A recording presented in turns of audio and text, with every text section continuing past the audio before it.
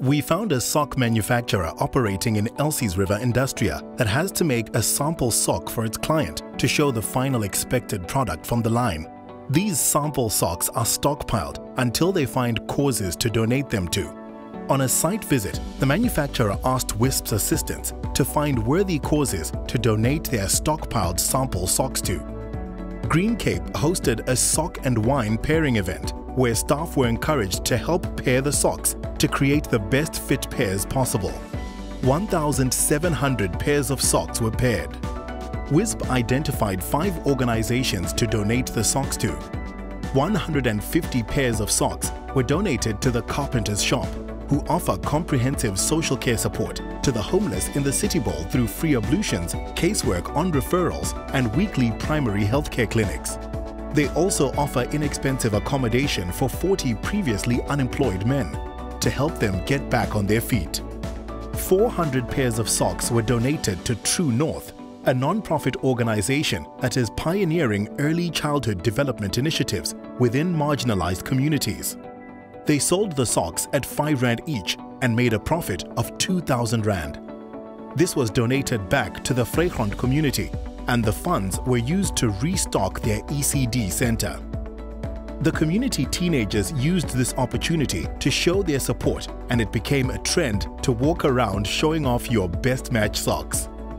300 pairs of socks were donated to the Harrington Buyback Center, a localized recycling informal collections hub that provides a high-tech, professional, and socially responsible recycling collection service. They create opportunities for people in need, homeless or unemployed, through collecting recyclables. 500 pairs of socks were donated to the Haven Shelter. Their mission is to use all the resources at their disposal to reintegrate homeless individuals into society. 350 pairs of socks were donated to United Church in Claremont. They again donated the socks to Paulsmoor Prison.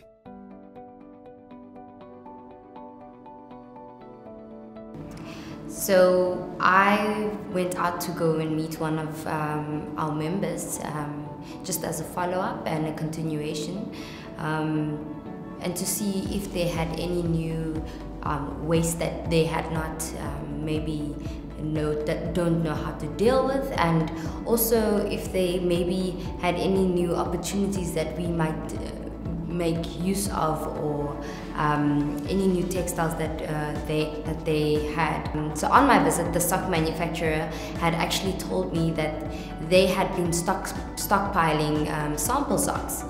And these sample socks, they usually keep until someone comes and either requests for them or they find an alternative for the socks. So he had asked me if I can't maybe help him with finding organizations or finding causes that could maybe make use of these sample socks.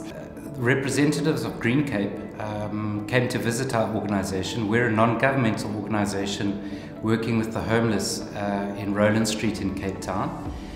And one of the basic needs of our client base is really around clothing, showering facilities and toiletries. So when the needs analysis was done, the people from Green Cape identified that they would be able to provide clothing or socks, in this case, to the clients of the Carpenter's Shop. The success of the project, I would think, is that we took socks, sample socks, 3,400 sample socks, I should say, and turned them into something that someone else could use. It is not perfect, it wasn't perfect, but for them it was exactly what they needed at the time.